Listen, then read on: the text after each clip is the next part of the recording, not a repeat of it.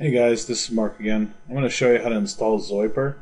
Zoiper is a soft phone. This is an internet phone that will work off of your computer. It is very important you install it correctly. Once you download it, double click on this little icon. Allow it to load on your computer. Then press next. I agree. Next. Next. I typically don't add a quick launch, but it's up to you. Next, or install. Finish. Okay, this is the most important part. When you launch Zoiper for the first time, it's going to ask you to give it access through Windows Firewall if you're installing it on Windows.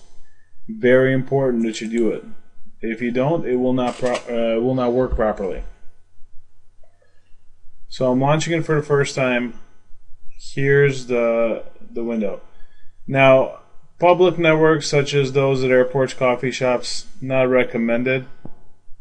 If you're going to be working from Wi-Fi signals like this, then accept it. Realistically, you probably don't want to be working in public areas.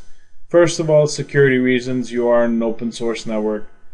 Second of all, you're going to have noise all around you, and if you're going to be talking to people through your headset, this is not something you should accept. All right, go ahead and do allow access. All right, and there you are. Your manager, the person who is running your team, will show you how to install Zoiper and set up the system. Okay.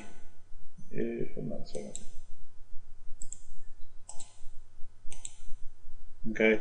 They will show you how to add a new SIP account. You're going to have to create 2 of them. Okay. So get in contact with them and they will show you how to set it up. But the most important part initially is to allow it to get access.